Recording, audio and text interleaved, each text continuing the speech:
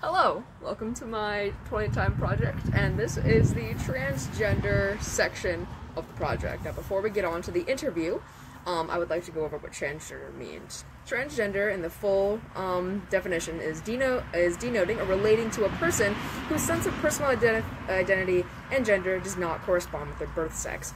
Basically meaning that if you are a transgender person, you do not agree with your biological sex. So if you were, for example, if you were born female, you might grow up and realize that you're male, or any other gender that you might identify with, non-binary, maybe, you know, male and female, genderqueer, or other way around. You could be born male, born female, and just not feel as if you are male or female.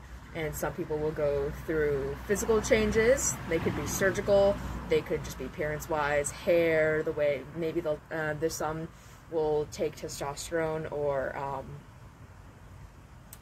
the other one that I don't remember what it's called for if you want to be more feminine, which will shape your appearance more to fit the gender that you want to assign with. Hi, Mr. Greer. I'm sure you remember me. You know, I was in marching band. I was in your class. That was a thing. I was like the life of that class, and I know you know it. So that's great. All right, are you ready for this? Sure thing. All right. Well, first off, thank you for coming and being a part of my project. No problem. Yeah. All right. So the first question is, what does it mean to be transgender to you? To me, being trans is knowing that you weren't born into the right body. Being trans is a choice. It's something that happens and some people can't control.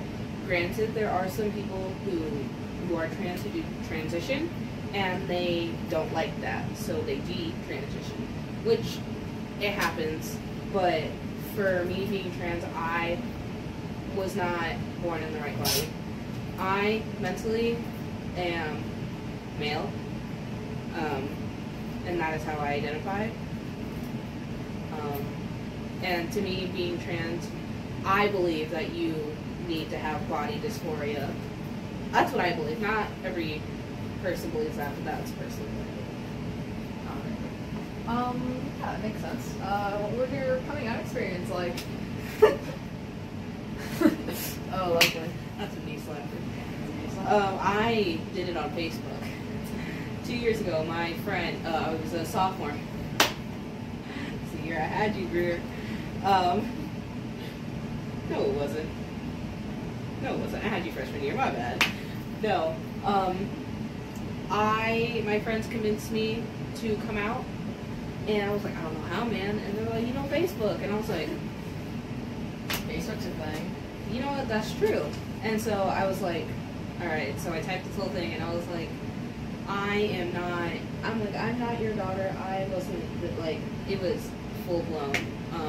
It was so dramatic that my dad disowned me for a little bit. Fun fact. That's lovely. But it was a very roller coaster experience. Yeah. Since I've came out, which I've been out for like 3 years now, more people in my family have come to terms with it. They still have issues, granted, but as of right now, it's not that bad. Could be worse. Yeah, college is worse now.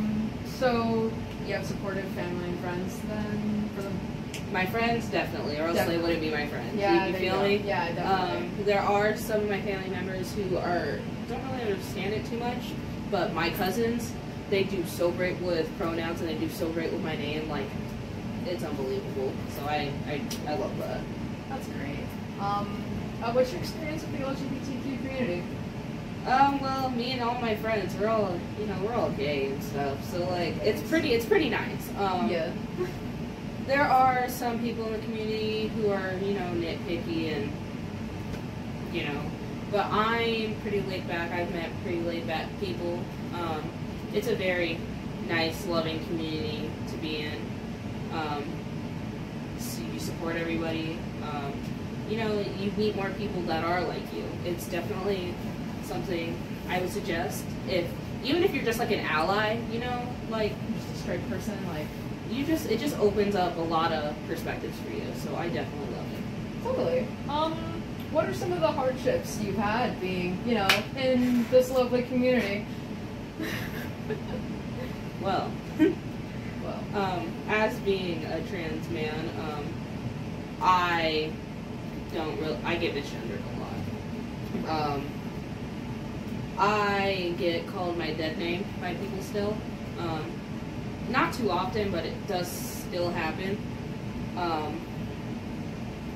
I don't necessarily like when I get called feminine names. I don't like it when people refer to me as a girl. That was me, I apologize. I don't, and it happens quite often, and I've been working on better, like telling people, hey, actually no, I go by he, they pronouns, you know, like this is, so it could be worse, but our type of area isn't really heavily known for like that type of stuff, so there's not a lot of people, and if there were to be more people, they're closeted or they're not ready to come out, because some people don't have the luxury of being able to come out like I did. Yeah.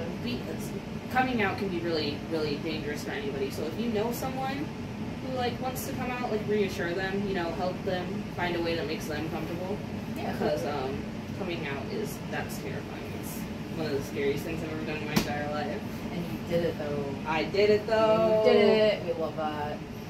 The final question I've got for you is, why do you think people struggle to understand the LGBT community?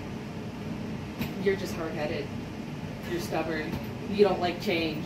Like, I don't understand. I understand how it can be confusing, like the names for it, like the sexualities, you know, the pronouns things, because there are a lot of new pronouns, like, coming up, and I don't really understand that, to be quite frank, I'm not gonna lie. Right. But sometimes, like, I don't go out of my way to, like, bug about it, you know, it's not that big of a deal. Holy heck.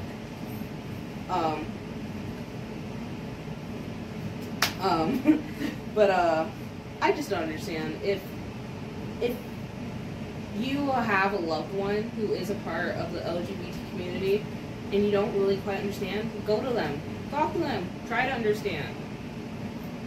I know I would be more willing to help someone understand than for someone to just be hard-headed and just say, you know what? Like, that's just it. Like, I don't know. This generation's really stubborn. And it's kind of annoying, not gonna lie. Yeah, sometimes it happens like that. But for sure. Hey man, I guess you just get through it. For sure. Well, thank you for being a part of this project.